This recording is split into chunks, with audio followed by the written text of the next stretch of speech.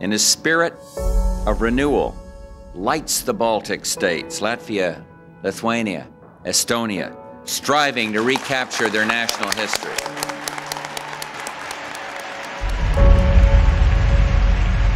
On August 23, 1989, almost 2 million people in Estonia, Latvia, and Lithuania stood together, hand in hand, forming a 650-kilometer-long human chain stretching from Vilnius to Tallinn. It was the Baltic Way, a protest that touched the hearts of people all over the world and changed the course of history forever.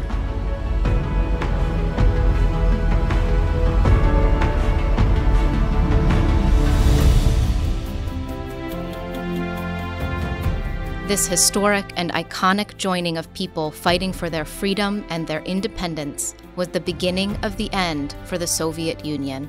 It was also a sign for democratically minded Russians that it was possible to push for change. That was probably one of the most powerful signals, and it had an effect, of course, on Russians, very much so. This powerful moment sent a message to the world, and especially to Moscow, that the Baltics wanted freedom and were poised to rejoin the ranks of democratic nations. People who could barely identify Lithuania on a map could certainly get that something important was going on when you have an estimated 2 million people holding hands. The world started to wake up to the plight of the Baltic nations and their long-suffering subjugation, which started with the secret protocols of the Molotov-Ribbentrop Pact that divided Eastern Europe. The Baltic people's will and determination to peacefully fight for their freedom was their only power. And in the big picture, the Baltic countries and Lithuania are relatively small compared to, at that time, the strength of the overall perceived strength of the Soviet Union. So happy, obviously, but it's like a David and Goliath fight.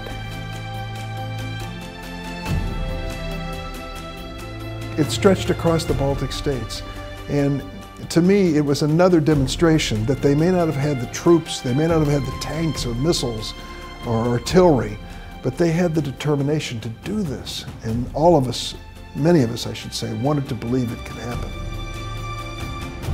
It was the courage of the Baltic people to peacefully stand up to a vastly superior military power that helped usher in the final days of the Soviet Union. Only 6 months later, Lithuania declared independence, followed by Estonia and Latvia a year later. The desire for freedom became a reality when, in 1991, the whole world recognized the states of Estonia, Latvia, and Lithuania. And their place among democratic nations was solidified in 2004 when all 3 states joined NATO and the European Union and re-entered the Western world.